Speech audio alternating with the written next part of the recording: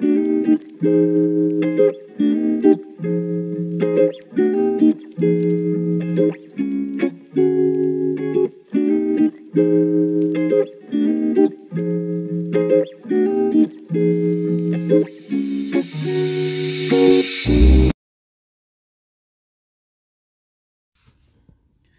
going to just do a like super random post real quick because I wanted to come down and look at the sunset. God, it's gorgeous. Just checking it out. Anyway, what was I going to say to you guys? Oh yeah, I was driving and I saw these people walking by, and it was a man and a lady, and the man just looked like so angry. And I was wondering, like, are they like, they're probably, are they husband and wife?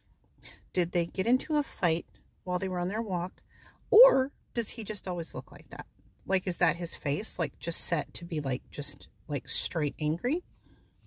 I'll never know because they're just out taking a walk. But it really made me feel thankful that I'm not married and I only have to worry about my own shit. It's a little warm. But also, I love the sunset. It got that glow going on. As if like I glow, but it's not. It's just the sun. Anyway. But no, seriously. Like, I was watching this thing on YouTube, and it was Wired, and they were having celebrities talk about gadgets. And it was Nick Offerman. And I was like, I feel like there's something about Nick Offerman's voice. First of all, I think that Nick Offerman is very, very attractive.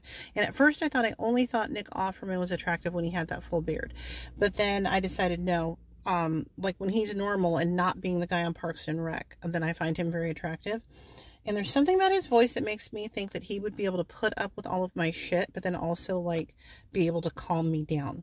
Like to be like, look, you need to chill out. Look, you need to chill out. Everything's going to be fine.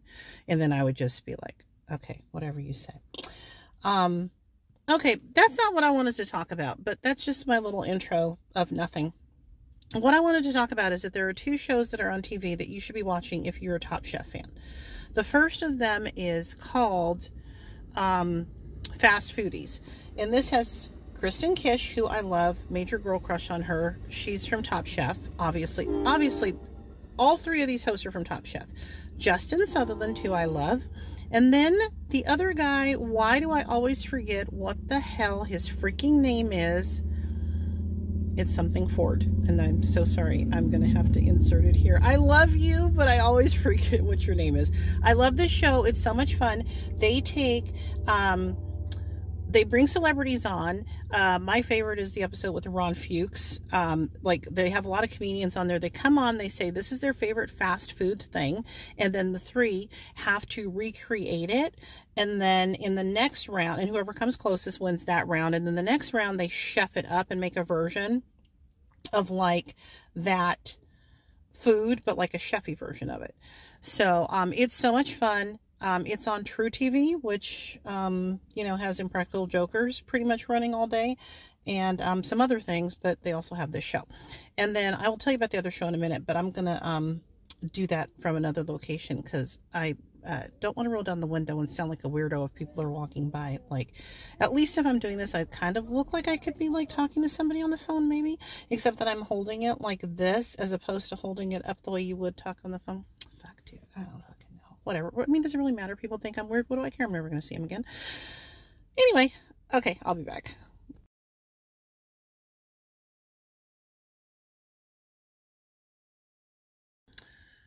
Jeremy Ford. It's Jeremy Ford. My God. I always want to say Ben Ford, who I think is, I'm going to correct myself if I'm wrong, but I believe Ben Ford is a chef who is Harrison Ford's son, who I actually like saw at a food festival and ate his food, and I don't remember what he made. This was years ago, but I do remember it was delicious. Anyway, so the other show that you need to be watching is Tournament of Champions. This is hosted by Guy Fieri. Now, I think there are a lot of people who watch Top Chef that go like, I can't watch Top Chef, which is like a high quality food competition program, and then also like somebody like Guy Fieri. I'm here to tell you that I think you can. First of all, Guy Fieri seems like a really nice man, and that he does like lots of charity work and things like that, which is great. His show, Guys Grocery Games, is like one of my favorite food shows, like, of all time. It is like so much freaking fun. Diners, Drive-Ins, and Dives is always fun. I did not watch that show where he was like trying to give people the keys to one of his chicken restaurants. Whoa. Hello. Hello. Is it still running? Is it still going? I'm so stupid. Anyway, and if I were to be like, oh, who's a great chef whose food I want to eat, like, Guy would not necessarily be on my list as far as like one of his restaurants, but then he does, like, on Guys Groceries Games, he'll be like making food and stuff, and it'll look really good. But the point is, on Tournament of Champions, if you go and look at the list of the people who are competing on Tournament of Champions, there are so many Top Chef alumni that are competing. Like, the episode that I just watched last night had Shirley Chung and Marcel Vigneron, and there's tons of people, like what's her name, oh my god, I just blanked on it. The year before she won, and she's, you guys, oh my god, I just blanked on her name. Oh, how rude. Anyway, go look at the list of the people that are competing. It's a really fun show. They have legit ass judges like Tracy J. Oh my god, I'm stroking out. Tracy Day Jardin. Stroking. Her, Eric Repair, like, they have, like, Eric Repair was one of the judges on this episode last night. Like, they've been bringing in some legit people. Jonathan Waxman, he is always, like, guesting on Guys Grocery Games, judging and stuff. And he's, like, it's legit. And they'd be throwing out some legit, like, food. And there's a ton of people on there. Anyway, it's, like, it goes on for so many weeks. It's a tournament, like it says in the name.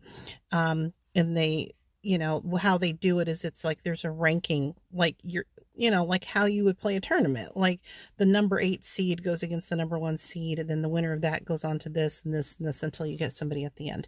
And the thing is, what they have to cook is based on a randomizer. So they spin this wheel, and it comes up with the protein you have to use, a veg you have to use, a kitchen machine that you have to use, how much time, and then some element like spicy or crunchy or something like that. So it's a lot of fun. Again, if you watch if you're a big Top Chef fan, I guarantee you will enjoy both of these shows. Both are running right now.